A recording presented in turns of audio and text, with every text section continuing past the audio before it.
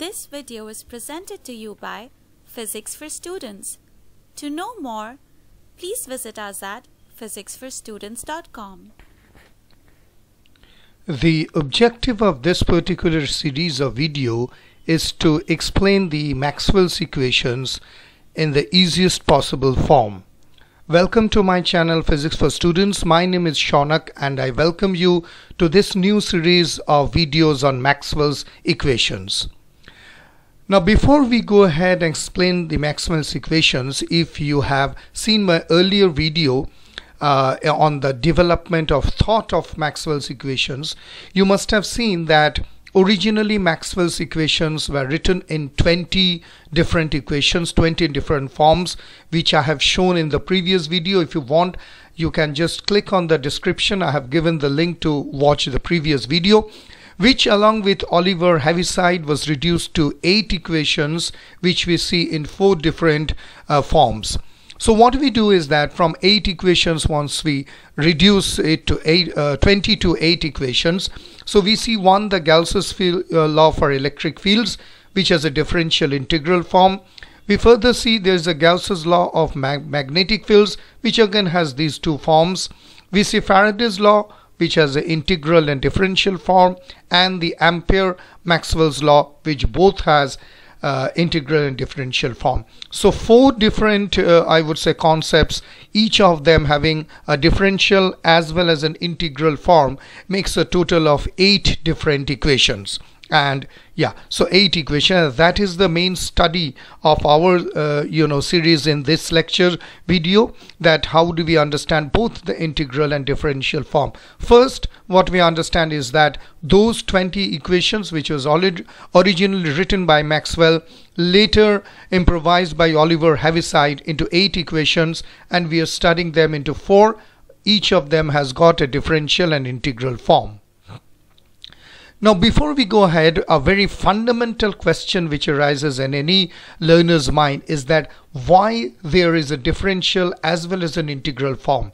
I mean to say, why each equation will have a differential as well as an integral form.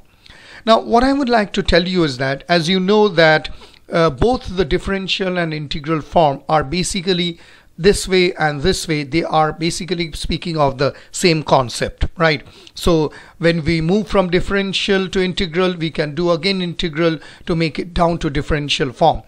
So what we can say, these are different ways of expressing the same relationships, right? So from differential form, what we do is that we in the differential form we express every point in space using derivatives. So what I'm trying to tell you is that Maxwell's equations in their differential form hold at every point in space-time and are formulated using derivatives. So I mean to say they are local, right? In order to know what is going on at a point, you only need to know what is going on near that point. Whereas the integral form, I would say, primarily consists of curve and curved surfaces and volume, all those things. So in one way, what we can tell is that the differential and integral form represents the same relationship. Only the differential form is something which is related to space, every point in space, which is very local, and for the curvature and volumes we take the integral form. Now it is something like expressing the a square plus b squared equals c square into this, and also the logarithm in this way. So you can tell of integral form comprises of macroscopic problems. So Maxwell's equation in their integral form are actually formulated in terms of integrals. So we need to have a curve, surface, volume to integrate over. Mathematically, the differential and integral form are equivalent, and we have seen that mathematically we can prove by applying the divergence theorem of Kelvin-Stokes theorem. So differential form is something which is strictly local. Integral form describing of curvature, surface and volume is something which is on a macroscopic problem. Right there on the top left hand side of your screen, I've just given simple examples where in order to express the exponential, we use a logarithm, and using the square formula, we use a quadratic equation. So more or less it speaks of the same. So here on the right hand side, I've expressed the differential and integral forms are equivalent, and they can be again reproved by using the divergence theorem of Green's theorem and Stokes theorem. So first of all, this concept gets clear that why do we have both the differential and integral form of Maxwell's equation, rather right now the Gauss's law, and that actually expresses that it is the same thing, one speaking of the local part and another the macroscopic problem.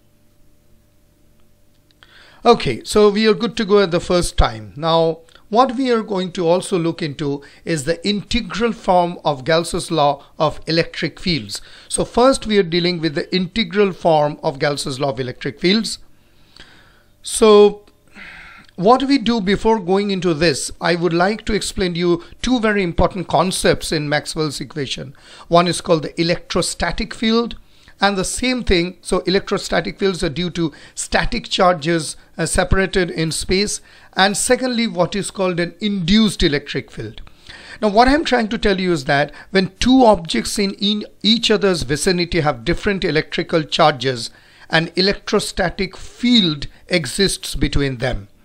An electrostatic field also forms around any single object that is electrically charged with respect to its environment. Now, an object is negatively charged if it has an excess of electrons relative to its surroundings, and an object is positively charged if it is deficient in electrons with respect to its surroundings. So induced electric field is what we say is non-conservative, which means it is general by changing magnetic fields. Here are some important points. The electrostatic field have different electrical charges, they're electrically charged, and they have some similarity in terms of the magnetic field. So this is important because Gauss's law deals with electrostatic fields. Induced electric field is another important concept. So I just thought to give you an idea of what is an electrostatic field and what is an induced electric field.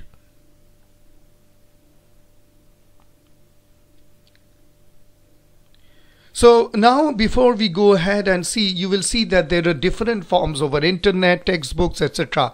When we speak about Gauss's law, you will see this form, you will see this form, you will see this form, and you will see this form. So all of them are right. I am saying that all of them are good, all of them are fine. Different textbooks, different authors have different notations. However, we will deal with this form. So don't worry about this cumbersome kind of an equation which is right on your screen on the right hand side enclosed with a red box. We are going to go ahead and explain each and every part in a very easy fashion with usage of less amount of mathematics. So first, this is what we call is the form or the equation. So first what we would do is that this part, or the I would say the left hand part of the equation, is basically speaking of the electric flux, right? So the left hand side, this part which is colored in blue, is the electric flux. So what we can say that, which we are going to deal later, for the timing, let us think that we can think of the number of electric field lines which are passing through a closed surface S or whatever, whereas the right hand side, this one, is the amount of total charge, okay, contained within that surface divided by a constant which is called the permittivity of free space. Don't worry about these terms. We are all going to take one by one, step by step, and we are going to deal with this. Now, this actually means that if you have a closed surface, now let us go forward and I will tell you that because it's a closed surface, and we will tell you in this series what exactly closed surface is in detail of any size and shape, and there is no charge inside the surface, the electric flux, that means the lines of electric lines which are going through the surface, must be zero. So if we are to place some positive charge anywhere inside the surface, the electric flux through the surface would be positive. If we add an equal amount of negative charge inside the surface, making the enclosed charge zero, so the flux would again be zero. So this is the overall meaning. Don't worry about those terms. We will explain further the electric flux and the total amount of charge. So what we are going to do is that we are going to take this term and let us explain the components part by part. So overall, this means that the electric charge, meaning of this Gauss's law of electric field means the electric charge produces an electric field, and the flux of the field passing through any closed surface is proportional to the total charge contained within that surface. Now, this is quite a mouthful one. You understand, in order to reproduce this, we use those equations, all those things, so that it becomes easy. So this is overall, if you tell in literary term, it is the meaning of this Gauss's law for electric fields. Okay, so we take a kind of a box. This is the concept of electric flux. So we take a block and there are no charge in it. Then we take something, we position Q, which is we are using the Coulomb's notation, plus, and there's a positive electric charge, and we will find out what is electric flux and why these lines are going out step by step. Then we take something, a negative charge, and you see there are certain lines which are going inside the box, which is the negative flux, and those which are going outwards in a radial direction, there's the positive charge. And here we have taken electric flux through an arbitrary surface. It is proportional to the total charge enclosed by the surface. Don't worry about the terminologies, what is dA and what is the arrow on that. We are going to take one by one everything through that. So this is basically a concept of no charge, positive, positive and negative, and electric charge through an arbitrary surface is proportional to the total charge which is enclosed by the surface. So these lines going out and in, all those terms will be explained. Now let us take and understand the components of Gauss's integral form. Now we are dealing with the integral form in the later part of the video. In the next video we will be dealing with the differential form. So first let us understand what is the integral form part by part. Don't worry if you don't understand all those terminologies right at the first go, but just understand what are the meanings so that we can explain it further. Now this integral, this big S, this is called the sum up of the small portions over a closed surface. That means you have got a closed surface. We will explain you what is a closed surface, but this is summing up little bit small parts, 1, 2, 3, 4 small cubes, small bricks. This is added up and it carries a big sign like this one, which is an integral sign, and it means summing up the portions over a closed surface. Okay, E arrow, this is electric field, and the arrow on the top reminds this is a vector quantity. This S actually, it is a surface integral, not a volume or a line integral, right? So this is basically the surface integral that we are talking about. Okay, this one, this I would say circle around this integral sign signifies this is an integral over a closed surface. Now it is important to understand what is a closed surface in Gauss's law, because closed and open, there are two types of surface. We are going to take it over. For the time being, let us understand this Gauss's law operates primarily on the closed surface, which is denoted by this circle, which is right at the middle of this integral sign. This is the dot product, this small dot, which is, we find E is parallel to N. Don't worry, we will deal on that. This part with a hat on the top, it is unit, normal vector to the surface, that it is made parallel. Okay, so this is dA is an increment in the surface area. We will also look into this. Then we have got something with an epsilon naught. This is called permittivity of free space. And then we have got only the enclosed charge, which is denoted by ENC. And this is the Q, which is a classical notation of charge in coulombs. So this is more or less what is called the different components of Gauss's integral form. I have explained you part by part what those means, and the rest part of the video we will be concentrating more through different examples in order to understand all the components of Gauss's integral form. Okay, so what does Gauss's law actually helps in? What does Gauss's law helps in? So first what it does, it finds the electric flux through a surface. So given an information about a distribution of electric charge, we can find the electric flux through a surface enclosing that charge. Secondly, what it does is that it finds the total electric charge enclosed by the surface. Again, given certain information about the electric flux through a closed surface, we can find the total electric charge enclosed by that surface, right? So the best thing about Gauss's law is that for certain highly symmetric distribution of charge, which is very symmetric, which is not very non-symmetric, I would say, certain very highly symmetric distribution of charges, we can use this to find out the electric field itself rather than just the electric flux over a surface. So given a distribution, symmetric distribution of charges, which we will look forward, we can find out the electric field itself, not only the electric flux over this surface. So this is by far what you call that overall what Gauss's law helps in. Now, before we go ahead, let us look into this question. Now, why is there a dot product in the Gauss's law? I mean to say, why is not there a cross product? What is the problem if we would have taken a kind of a dot product? Now, in order to understand that, first of all, what we need to understand is what is called an electric flux. And we're going to take a very easy rudimentary approach to that. Now, if you see that this is basically a kind of a definition. So flux actually means flow, okay, or act of flowing. Now, if it is related to electric field, it is called electric flux, and if it is related to magnetic field, it is called magnetic flux. So let us consider a water pipe section, right on the screen. So let us consider this to be a water pipe section. How do we tell if there is a tap in the section without looking at it? Right, without looking at it, how can we tell there is a tap? Now, if we measure the flow in and out of the section, if there is no tap, obviously in the pipe section under consideration, whatever water comes in, it will go out. That means the red line, which is from the left hand side, which is coming in, it is going out, assuming that there is no tap, right? But if there is a tap, then there is a net flow of water, right? So same analogy is applied to electric flux, meaning electric flow instead of water flow. So you can just substitute the electric flow in place of water flow.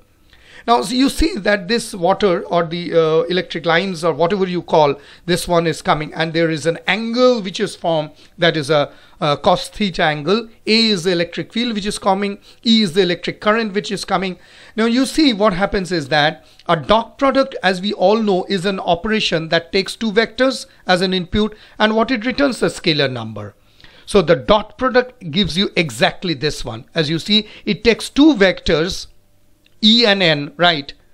And their dot products give the result as you see on the right hand side of your screen. So now what we say, that projection of vectors, I hope you understand, this is a projection of E on N, right? The projection of E on N, and I hope you all understand what is meant by projection if you have done in the high schools, etc. So we say the projection of vectors, the basic concept of dot product, it will be much clearer now. So however, since N equals to 1, that means it's a unique vector, this is equivalent of taking the dot product. So now you see that this is what we call the electric flux right on the top, which is written, this one phi E equals to A dot E and equals to A cos theta. So the electric flux is basically given by this dot product, and this one which I circle, this one, this is the electric field, and because this N is a unit vector, so we can omit N and it comes to 1, right? So this is the beauty. Now coming and going forward with this, what we see is that, so this is the dot product, right, which you see. Now one important thing, let me go back here and let me tell you, you see that E is parallel to N. This line which forms the cos theta, it is parallel. So let us see further. Now this is the dot product you find, right? Now this is the electric field, again reminding that of a vector quantity. This is unit normal vector to the surface, which is N given with a hat sign. So you see this one, right. So I am now taking, yeah, so you can see that these are two, what I would say, these are the two vectors A and E, right? And we can find out the cos theta part. So actually you will see, if you go back to the basics, there are two vectors, A dot product. Now there is algebraic way of producing dot product, there is a geometric way. So we have taken the geometrically, it is the product of two vectors, the Euclidean magnitudes and the cosine of the angle between them. So the scalar product, as you see, of two vectors A and B, which is marked by bar, is given by AB cos theta, where theta represents the angle between the vectors A and B and taken in the direction of the vector. So we can express the scalar product as this. So I just went back to understand what is a dot product and why in Gauss's law we are using the dot product, because it is taking two vectors to A and E, right? The A part, which is coming as the area, and the E, which is the electric field, and it is giving back the giving back the scalar, and that is why we use the dot product. So coming to back to the question, why do we use dot product? This is the reason that we use dot product, because a dot product is an operation taking two vectors as input and producing a scalar, and exactly Gauss's law does that. It takes two vectors and produces a scalar, as in case of this.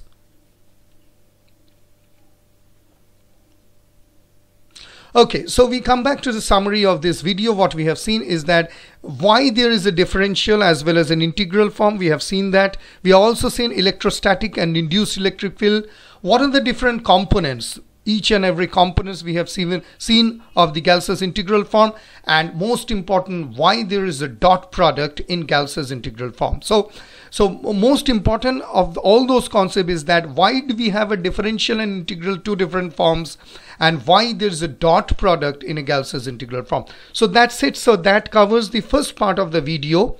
So I've given you a summary. And in the next video, we are going to cover what is called an electric field and further on. So do let me know your comments and your views and opinions in the comment section. Don't forget to subscribe and like, and do let me know how do you feel about this new series going on. Thank you very much for watching this video. Stay safe and stay happy, and have a nice day ahead. Bye.